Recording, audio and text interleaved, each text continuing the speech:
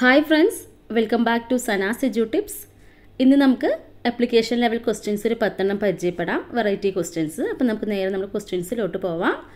Seema learns every lesson very quickly, but Leena takes longer to learn them. It denotes the development principle of continuity, general to specific, interrelationships, individual differences. ഏതാണ് answer ആയിട്ട് വരിക? Option D ആണല്ലേ, individual differences ആണ്. അപ്പോൾ സീമ കാര്യങ്ങളെല്ലാം പെട്ടെന്ന് പഠിക്കുന്നു, അതേ സെയിം ടൈം ലീന കുറച്ച് ടൈം എടുക്കുന്നു എന്ന് പറയുമ്പോൾ നമുക്കറിയാം ഓരോരോ കുട്ടികളും ഓരോരോ ടൈപ്പാണ്. അപ്പോൾ അവർ തമ്മിൽ ഇൻഡിവിജ്വൽ ഡിഫറൻസസ് ഉണ്ട്. സോ നമുക്ക് പറയാം ഈ ഒരു സ്റ്റേറ്റ്മെൻറ്റ് എന്ന് പറയുന്നത് denotes the development principle of individual differences. A student is aggressive in his behavior towards his peer group and does not conform to the norms of the school. This student needs help in cognitive domain, affective domain, psychomotor domain, higher order thinking skills. Answer ഏതാണ് വരിക? Option B ആണ്, affective domain ആണ്. അപ്പോൾ ഒരു കുട്ടി എപ്പോഴും ആ കുട്ടിയുടെ ബിഹേവിയർ എന്ന് പറഞ്ഞാൽ ഭയങ്കര അഗ്രസീവ് ആയിട്ട് ഫ്രണ്ട്സിനോടൊക്കെ പെരുമാറുന്നു, അതുപോലെ തന്നെ സ്കൂളിൽ പറയുന്ന ചില കാര്യങ്ങളൊന്നും കറക്റ്റായി ഫോളോ ചെയ്യുന്നില്ല, അങ്ങനെയൊക്കെ പറയുമ്പോൾ നമുക്ക് എന്താണ് കുട്ടിയുടെ ആറ്റിറ്റ്യൂഡിലാണ് നമ്മൾ ചേഞ്ചസ് കൊണ്ടുവരേണ്ടത് അല്ലേ. സോ അപ്പോൾ ആറ്റിറ്റ്യൂഡ് എന്ന് പറയുമ്പോൾ എവിടെയാണത്? അഫക്റ്റീവ് ഡൊമൈനുമായി റിലേറ്റ് ചെയ്തതാണ് അല്ലേ. So this student needs help in affective domain. Which of the following is not true of the psychoanalyst Freud? അപ്പോൾ ഫ്രോയിഡിനെ കുറിച്ച് ഒരു 4 സ്റ്റേറ്റ്മെൻ്റ് ആണ്. അപ്പോൾ അതുമായി ബന്ധപ്പെടാത്തതാണ് ചോദിച്ചിരിക്കുന്നത്. Introduced the idea of the unconscious mind, developed the idea of defence mechanism, developed A set of personality stages that every one goes through, introduced new words that have been incorporated in to the English language.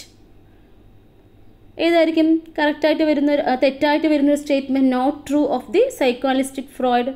Option D തന്നെയാണ്. അപ്പോൾ നമുക്കറിയാം Sigmund ഫ്രോയിഡിൻ്റെ psychoanalytic തിയറിയിൽ unconscious മൈൻഡിനെ കുറിച്ചിട്ടുള്ള ഒരു idea introduce ചെയ്യുന്നുണ്ട്. അതുപോലെ തന്നെ idea of defence mechanism ആണ് നമ്മുടെ സിഗ്മണ്ട് ഫ്രോയിഡിനെയാണ് ഇൻട്രൊഡ്യൂസ് ചെയ്യുന്നത്, ഡെവലപ്പ് ചെയ്യുന്നത്. Same time developed set of personality stages എന്ന് പറയുന്നതും നമ്മുടെ സിഗ്മണ്ട് ഫ്രോയിഡിൻ്റെ ഒരു കൺസെപ്റ്റ് തന്നെയാണ്. അതുകൊണ്ട് നമുക്ക് പറയാം ഓപ്ഷൻ ഡി ആണ്. ഓപ്ഷൻ ഡിയിൽ സിഗ്മണ്ട് ഫ്രോയിഡിൽ ഒരു ഇംഗ്ലീഷ് ലാംഗ്വേജിൽ പുതിയ വേർഡ്സും അങ്ങനെ ഒന്നും ഇൻട്രൊഡ്യൂസ് ഒന്നും ചെയ്യുന്നില്ല അല്ലേ. ഓപ്ഷൻ ഡി ആണ് right answer. According to Kohlberg, the thinking process involved in judgment about questions of right and wrong is called moral dilemma, moral reasoning, moral realism, moral cooperation. കോൾബർഗിൻ്റെ അഭിപ്രായത്തിൽ the thinking process involved in judgment about questions of right and wrong എന്നുള്ള ആ ഒരു judgement, ആ ഒരു thinking process ഏതുമായിട്ടാണ് relate ചെയ്തിരിക്കുന്നത്? അതിന് പറയുന്നത് എങ്ങനെയായിരുന്നു? മോറൽ റീസണിങ് എന്നായിരുന്നു അല്ലേ, moral reasoning. A teacher uses audiovisual aids and physical activities in her teaching because they facilitate effective assessment, provide relief to the teacher, utilize maximum number of senses to enhance learning, provide a diversion to learners. ഇതിൻ്റെ answer ഏതാണ്? Option C ആണ് അല്ലേ. അപ്പോൾ teacher audio visual എയ്ഡ്സും അതുപോലെ തന്നെ physical ആക്ടിവിറ്റീസും ഒക്കെ teaching സമയത്ത് യൂസ് ചെയ്യുന്നു എന്ന് പറയുമ്പോൾ അവിടെ എന്താണ്? he or she utilizes maximum number of senses ആണ് അല്ലേ, to enhance learning എന്നുള്ളത് തന്നെയാണ്.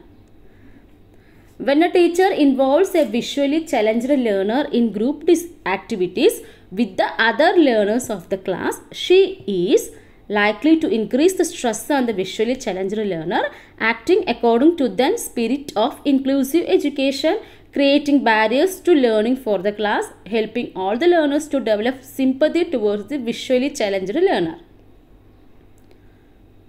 ഇതിൻ്റെ ആൻസർ എന്തായിരിക്കും? ശ്രദ്ധിച്ചിട്ട് ഓപ്ഷൻസ് വായിച്ചിട്ട് ആൻസർ ചെയ്യാം.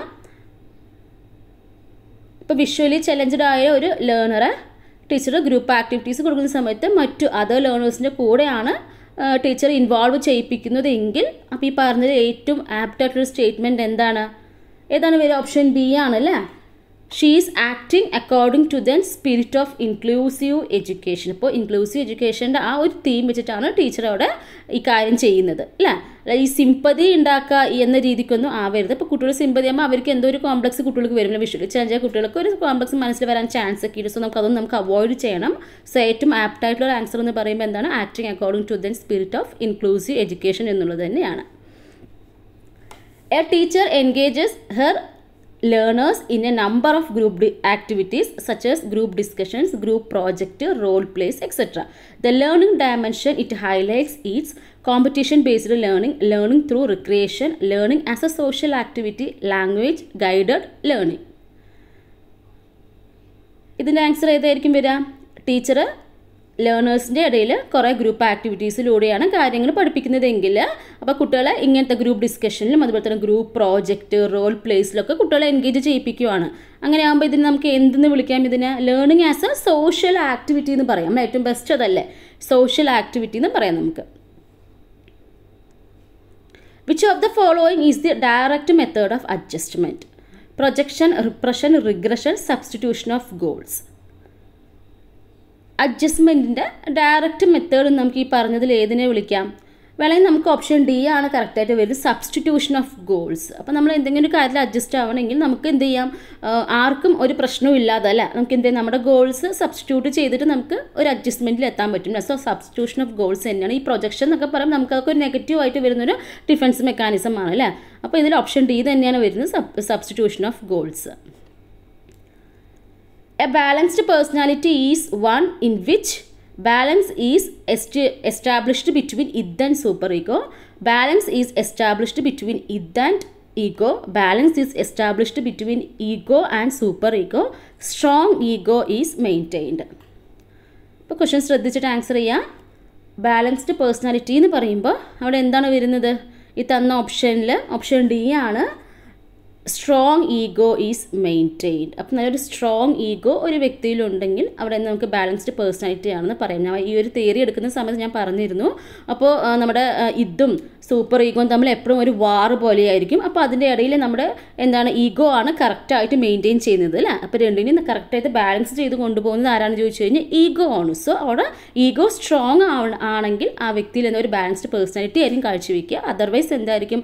ഒരു അൺബാലൻസ്ഡ് ആയിട്ടുള്ളതായിരിക്കും. ഓക്കെ, അപ്പോൾ a balanced personality is one in which strong ego is balanced എന്നുള്ളത് തന്നെയാണ്. ഓക്കെ,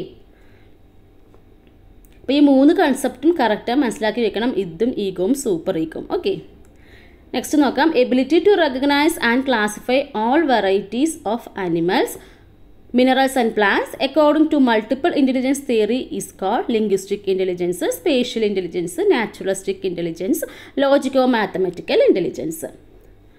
ഏതായിരിക്കും?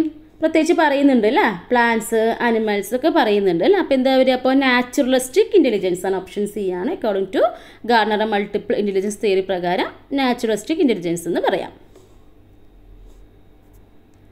10 ക്വസ്റ്റ്യൻ്റെ ആൻസർ കിട്ടിയെന്ന് വിശ്വസിക്കുന്നു. നിങ്ങളുടെ മാർക്ക് കമൻറ്റ് ചെയ്യുക. യൂസ്ഫുൾ ആവുകയാണെങ്കിൽ ഒന്ന് ഷെയർ ചെയ്തേക്കുക. സെയിം ടൈം നിങ്ങളൊന്ന് എന്ത് ചെയ്യണം? ലൈക്ക് ചെയ്യാൻ മറക്കരുത്. നിങ്ങളുടെ മാർക്ക് അതുപോലെ തന്നെ കമൻറ്റ് ചെയ്യുക. അപ്പോൾ നിങ്ങൾക്ക് മാർക്ക് നല്ല മാർക്ക് കിട്ടുമെന്ന് പറയുമ്പോൾ, കിട്ടിയെന്നൊക്കെ പറയുമ്പോൾ എനിക്കും കൂടി ഒരു സന്തോഷമാണ്. ഓക്കെ, അപ്പോൾ കീപ് വാച്ചിങ് ഓർ സബ്സ്ക്രൈബ് ചെയ്യാത്തതുകൊണ്ട് സബ്സ്ക്രൈബ് ചെയ്യുക. താങ്ക്